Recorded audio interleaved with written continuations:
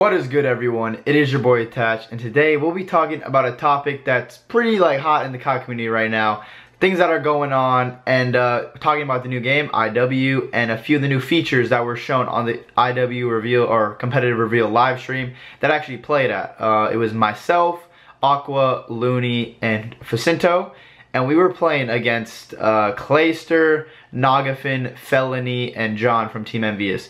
We played against them in a show match in IW. There was the IW real stream. I'm sure some of you watched it, some of you may have missed it. We played a best of 3. It wasn't too serious or anything. It was kind of just everyone was trying. But there wasn't you didn't win anything. It was just to play, learn the maps, play for fun, and show people that, because we were playing the game for a few days before that and just practicing, and then we made teams like that, and the whole thing was just for fun, just to keep competing, because the game that we were playing was awesome and the maps we played were actually pretty good.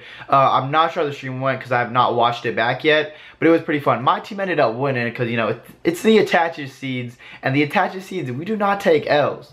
We won a local land the other day, I think last weekend, and then this past week, I forgot what days we went down to the studios, but we pretty much won another in IW. We won the first IW tournament, the first Infinite Warfare tournament, so it always feels good. But Attached Seeds have been killing it recently. The core 3 are myself, Looney, and Aqua.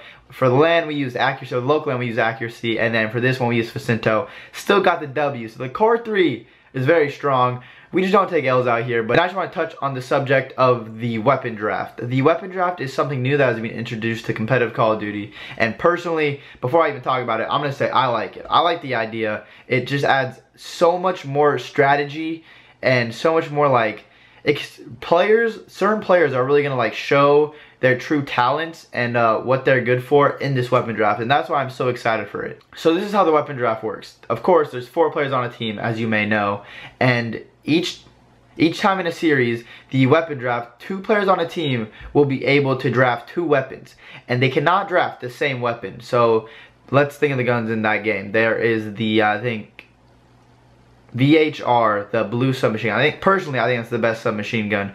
So whoever's the best submachine gun on the team will get that gun. Then whoever's the second best submachine gun on the team, I think it was second best sub was the Karma. So the second best sub will get that gun. And then the AR players, personally, I think the K-bar, it just shreds at all ranges. Up close is better than subs, long range is better than anything, medium range is better than anything. The K-bar just shreds. 3 bullet kill every time, and it shoots almost as fast as a submachine gun, but it's an AR, so it shoots across the map, you melt everything. So the best AR player, or the most comfortable player with the K-bar, will be using the K-bar. And then the second best, or the support player, that support AR player, will be using the AR and something else. But that's the thing, you pick your 4 initial guns, but then you have to pick the other guns you want to use for the other game types. It's not just one game you pick them, it's all of them. So in S&D, if you want to snipe, you're going to have to pick a sniper and, let's say, a sub, or a sniper and an AR. That's the thing, if you use a sniper and a sub in S&D, you might have to use a sniper and a sub in a hard point or something like that. So it's just, that's going to shake things up a little bit. It's not going to be like the old games where it's 3-4 snipers or 2-3 snipers. It's not going to just be the same gun you see every time, because I do agree, seeing the same gun gets boring after a while. Everyone's using the same submachine gun or the same AR, pretty much 2 weapons. In Black Ops 3, there was a little bit of diversity, but for the most part, it was all the same. But the only reason it was pretty diverse was because of Ban and Protect. Ban and Protect, personally, I did not like at all, so I hope we see that go in IW, because I just dislike Ban and Protect a lot. It just adds so much randomness, so much flukiness to the game. So I'm glad, or I'm hoping to see that go, and I think weapon draft will be really good. It will increase the it will definitely increase the strategy in each game mode, each map, each series. When you see the maps, you're gonna have to build what your team and teammates are using around those maps. Oh, this guy's comfortable on this map with this gun, let him use that gun. Oh, he's not as good on this map with that gun, let the one that's more comfortable on the map use that weapon. So it's just going to increase a lot of strategy, or it's going to increase the strategy used in Call of Duty. And also, the other thing is, it will showcase players' talents a lot better. As an example to showcase your talents with the weapons, let's say there's someone that's the best Karma player in the game, and the Karma, personally to me, it's a really good sub. Personally, I think it's the second best one. So let's say someone has a crazy Karma player on their team, and a top team needs a Karma player. That person was showcasing their talents throughout the whole season, throughout the year, and then that person can get a chance or offer to join the upper level team because they need a Karma player, and maybe their Karma player is not doing too well, and it just goes for any gun. I'm not just talking about the Karma. It can go for an AR player, a secondary AR player, or a sub player, and then a secondary sub player. Maybe even a sniper. If a team does need a sniper in like search and destroy, if sniping becomes a huge thing in this game, which I think it will, because snipers are very strong. Most of them are one shot, and it's definitely gonna like mess the dynamics and the teams up in Call of Duty. Personally, that's what I think. Throughout the year, you will see some changes. You may think like, wait, why is this person joining that team? Or why is this person joining that team? You probably will be confused at some point, but it's going to be because of the weapon draft. If someone's very comfortable using a gun and someone on the top level team isn't, they would obviously want someone that's better and more comfortable on their team using that weapon, and it will usually create more success.